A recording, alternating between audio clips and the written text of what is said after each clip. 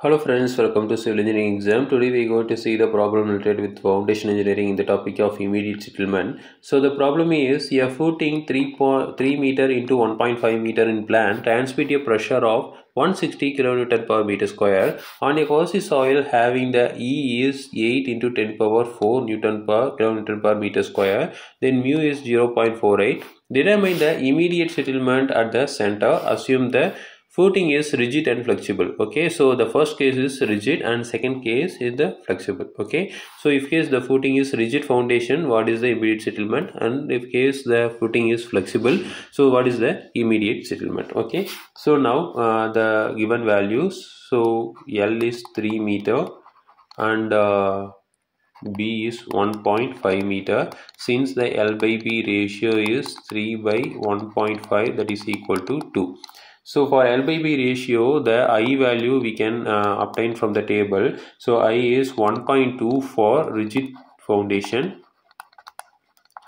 and I is 1.31 for flexible foundation. Okay, so now next thing is ES is given, that is 8 into 10 power 4, then mu is 0.48 is also given. So then Q is given, so the Q is 160 kilonewton per meter square. Okay, so now first case the footing is rigid, so we can use the formula of SI, that is immediate settlement, equal to Q into B into 1 minus mu square divided by E into I. Okay, so this is a formula we can use. So now we can substitute 160 into the B value is 1.5, that's also given, into 1 minus mu is 0.48 square divided by E value is 8 into 10 power 4.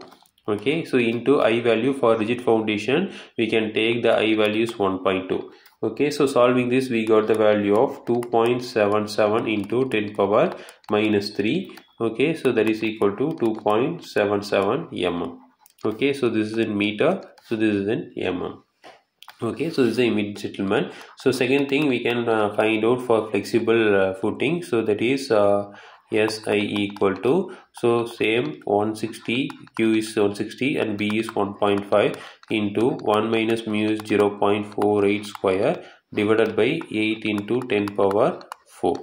Okay, so into I value we can take the flexible, that is 1.31. So solving this we got the value of 3.02 into 10 power minus 3 meter. Okay, so now we can convert into mm, that is 3.02 mm.